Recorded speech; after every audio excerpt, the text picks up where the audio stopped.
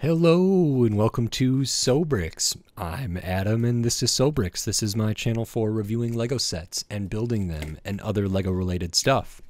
In this video, I'm going to be taking another look at the LEGO Technic Dump Truck set. This is set number 42147. It has 177 pieces, and I paid $13 for this set. Now, I've already done a video building and reviewing the dump truck, but as I saw on the box for that set, it said it was a 2-in-1, and it had an alternate model. It did not come with the instructions for the alternate model, but those were found online. So, in this video, I am taking apart the dump truck, and then I am putting together the excavator alternate model and reviewing that. So, for the rest of this video, while I disassemble the dump truck and while I build the alternate excavator model, I will speed the video up and then I'll slow it back down to review the excavator model. So, until then, enjoy!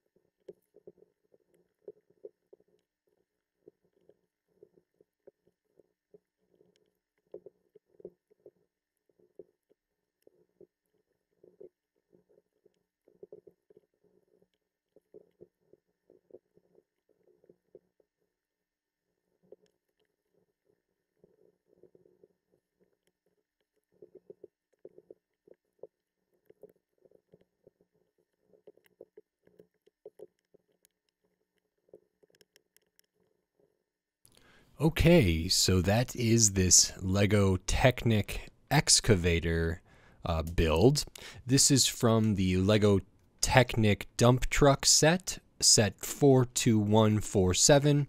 I've already done a video where I put together and reviewed the dump truck, but on the box it said this was a 2-in-1, and there were alternate directions online for this excavator set. So taking the same parts from the dump truck and using them to build something else. So I took apart the dump truck and put this together. And this is really great. I really like this. I did not expect to like it as much as I do. It's very fun. Surprisingly, it did not use all the pieces. I know this is some of the leftover pieces. It may not be all of them, but I just know that between the dump truck and the excavator, there was a few leftover pieces, which I was kind of surprised to see, because I would have thought for like a 2-in-1, maybe they would have tried to use all of them.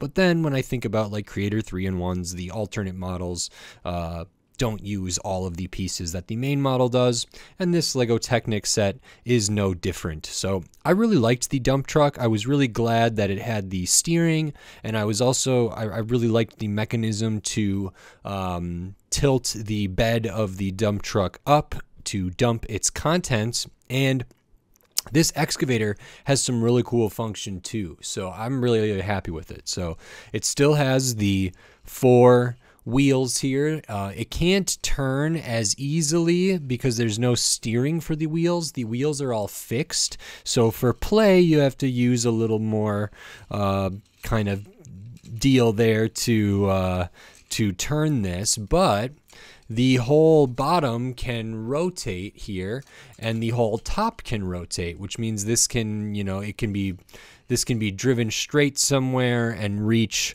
something all the way around it. So this whole top section can rotate 360 degrees all the way around very easily, and it still feels very sturdy for that. And then it has kind of a couple more functionality things here, and that's with these levers that you build here, and I think these are really great. So the first one is to kind of pull in the bucket mechanism that might use to scoop up whatever this is excavating. So this piece here, by pushing this back and pushing this forward, let's see if I can get a better view of that, we can actuate the bucket of this excavator, and then in conjunction with that we can move the whole assembly up and down. So we could lift this up and release the bucket, bring it down, scoop something up, bring it up, drive away, release it. You could bring it down and then release it. And I think that's all really, really well done. So I had a lot of fun immediately after finishing this, sort of playing with this lever and imagining kind of having it, you know, digging something, lifting it up, driving it away, dumping it down, and then going back and excavating more. And I think those you know, those details really help this this build. I think it's really nice. It doesn't use the stickers in a particularly great way, although some are visible here and here, but they are just in the position that you, on the pieces and on the spots that you apply them for the dump truck, which makes more use of these stickers, I think.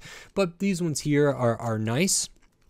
I did like that the build of this whole, I don't know what this is, but this element here, the engine or the whole counterweight or whatever it is, all the kind of construction yellow here is asymmetrical because of the levers here, but also just in the build itself. And then over on this side, if you look at it, we have this, which I believe is supposed to be like the cab with some extra kind of translucent elements for lights up there. And I really like that there's like a cab on one side. It makes this feel even more realistic there. So the build was pretty interesting. I feel like for a lot of Technic, the build is asymmetrical because the way you have to fit pieces together, kind of you work around it in a certain way, and the dump truck is for the most part symmetrical. The only parts that were like asymmetrical that I really remember was the mechanism for tilting the bed of the dump truck. But other than that, it felt like you could slice it down and the cross section would be pretty similar.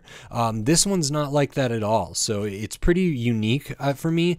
And for this set that is like a $13 set, 177 pieces, where you get the dump truck with the hand of God steering and the ability to dump stuff, and then you get this secondary build for the 2-in-1 of this excavator. I think that's really great. I think that's a really good deal. I actually wish, and maybe I'll do this, is I had another one of these just for play. I think this could work really well in conjunction with the dump truck, because the excavator could kind of carry some stuff and dump it right into the bed of the dump truck, and then the dump truck could drive it off and dump it somewhere else and come back, and the excavator could excavate some more material and dump it in the bed of the dump truck. And I think that's really cool. So it's nice that they like thematically could work together, even though they're built out of the same set. And I really enjoyed this build. I enjoyed the dump truck as well, but I think I like this excavator more, actually. Something about these two mechanisms, even though they're super simple, they just feel really satisfying for me.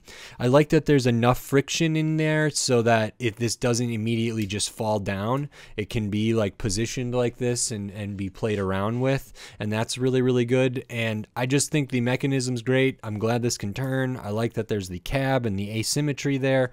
So this was really nice, and I'm a big fan of this, and I can't wait to do some more of these kind of smaller, you know, $10 to $13 to $15 Technic builds and 2-in-1 Technic builds here as I get more familiar with the Technic system. So I really enjoyed this.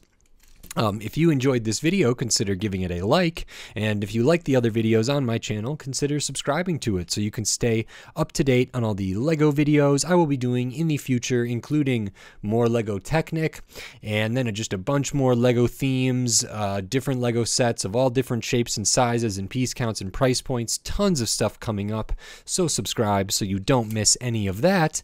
And if you feel like supporting this channel in another way, consider hopping over to the Sobrix Patreon, where not only will you help me support me financially, but you also get access to some exclusive content over there, early access to everything, and a bunch more bonuses over there. So maybe consider checking that out. Every little bit helps, and I'm very grateful for all the support so far, and I hope to be able to continue to do this and to grow. And I just really appreciate everybody who's subscribed and likes the videos and watches the videos. So thank you so much, and until next time, thanks. Bye.